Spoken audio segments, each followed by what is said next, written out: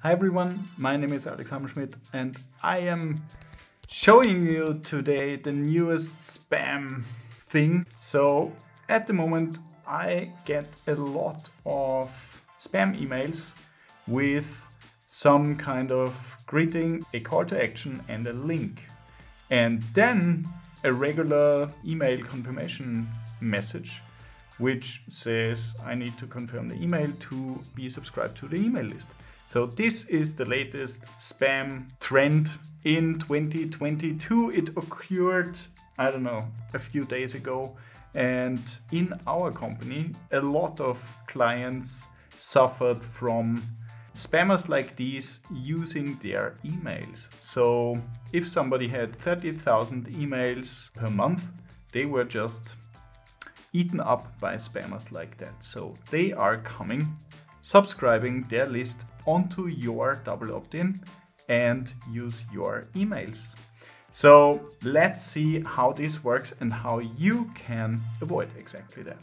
Okay, so this is how it looks. You have some emails like that. They can be nasty, they can be naughty, they can be like win the super lotto and so on and so forth. So emails like this with a clickbait and a link. So it looks at the beginning like that. You have your landing page, and on the landing page you have your opt-in form, and people should subscribe with their first name, last name, email. So this gives us a message with the double opt-in email. So within the double opt-in email, the email would be built like this. So you have like hello, then the first name placeholder and the last name placeholder. And this gives the spammer two possible placeholders to put some random text into this email. So usually it would look like this. If I would sign up with my name, Alex Hammerschmidt, the email would look like that. But in this case, when a spammer signs up to it, it would look like hello. Then click here to see hot pictures from Sophie and a link. And this looks like that. So the spammer comes, takes a look, how is the double opt-in email built and how many placeholders do I have. And if there is one placeholder, they would put everything into the first name. And if there are two placeholders like first and last name, they would put the first name, the call to action, and for the last name, they would use the link. So this is how they get free emails, because the double opt-in email is going to be sent immediately with every system. And if you don't have a fraud system in place, some kind of honeypot or captcha or something like this, your system would just send out thousands and thousands, even 100,000 of emails. It depends how good the list is. So if the list from the spammer is really good, they will produce very few bounces and you have a blast of spam getting into the inboxes. If the list is really bad, you have a lot of bounces, and most likely your provider would just close the doors and just say, okay, you're producing a lot of bounces at the moment, so we shut your system down. This is what usually happens. So the list of a spammer is usually not the best one. But anyway, you will send at least 50,000 emails or something. So what you can do to avoid exactly this behavior and to avoid your email list being abused or your opt-in forms being abused is you need to build a hidden honeypot, or you need to build a trap system for a bot or for a spam bot. So first of all, we can create a hidden honeypot. I will show you how to do this in a second in Mautic, in the most amazing marketing automation tool. So you can build a honeypot. A honeypot is usually a text field inside your form, which is not displayed, but it's still there. So a bot doesn't understand that the honeypot is there. So it would put in something. And with this in place, you can just say afterwards, okay, everybody who filled out the honeypot gets deleted immediately. So this is one possibility you could do. The second one would be you can add a captcha. A CAPTCHA is usually some kind of question and you need to solve the question. And there are CAPTCHA plugins from Google. There is reCAPTCHA.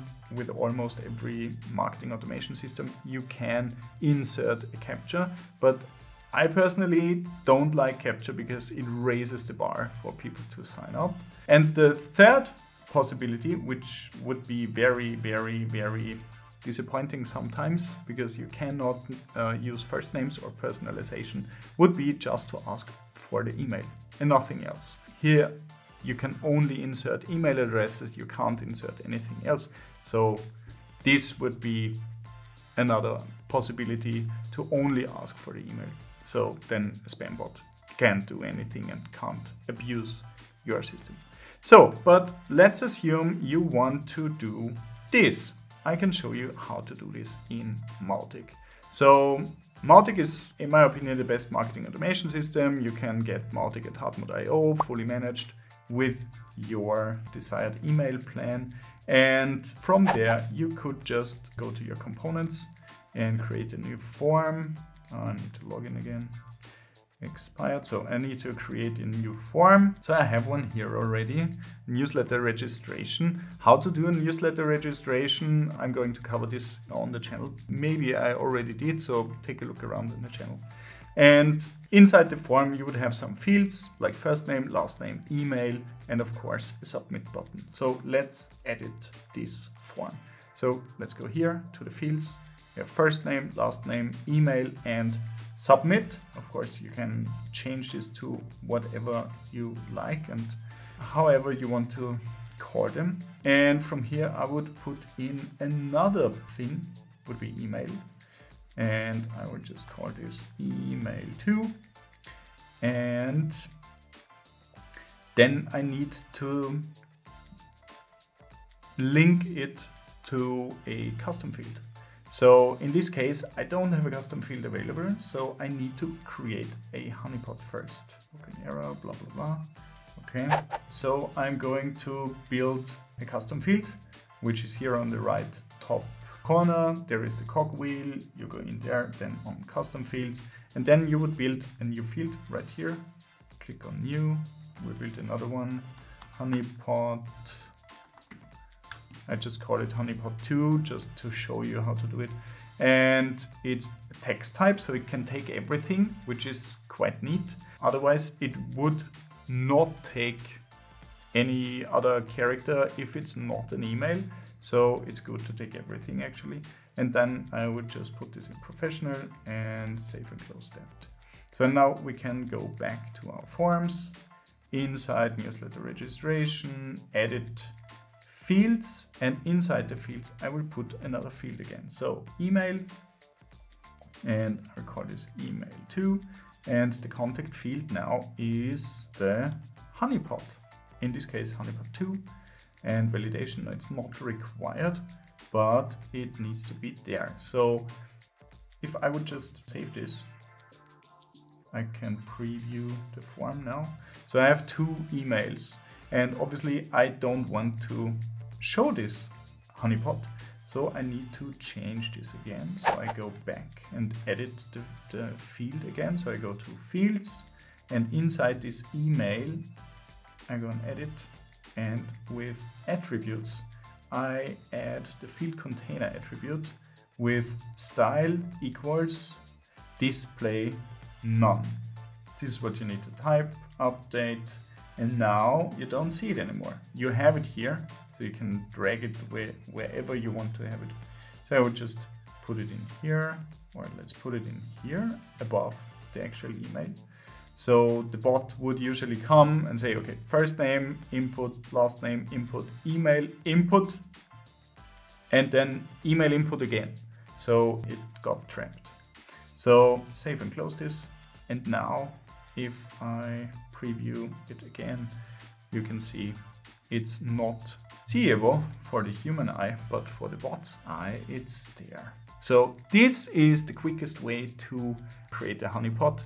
And from there you can put the form on your page. If you have forms already built with mautic, I would suggest to create a honeypot for them. It doesn't change anything in the appearance of your form. So do this. It's definitely worth watching out for that, because spam bots can cause a blazing load of mails and money and pain and people not trusting your email list. So do this. I hope you can learn something from this from this video.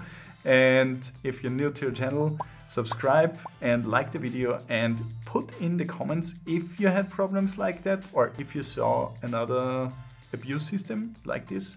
Would be very interesting for me to make a video about it.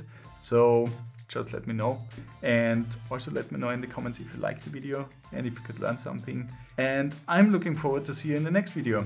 Thanks for watching. Bye.